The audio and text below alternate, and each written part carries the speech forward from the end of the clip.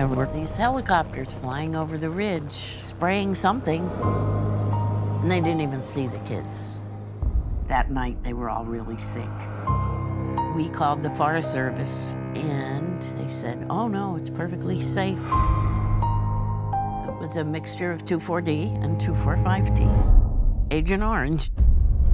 And it's still going on. And here he comes, I gotta reload him. This stuff is nasty stuff. My throat is burning. Tumors, miscarriages, birth defects. It was banned in Vietnam, and nobody realized that the same chemicals were being used here. It was the most destructive instance of chemical warfare in modern history.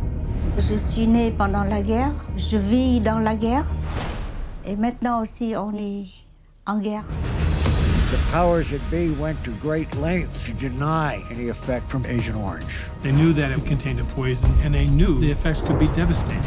They sprayed people! The attack is not scientific, it's purely emotional. There was information that was withheld, distortions. It was tantamount to a cover-up. Our phones were being tapped, documents disappearing. We were being followed by guys in suits. They said, you know at all times where your children are.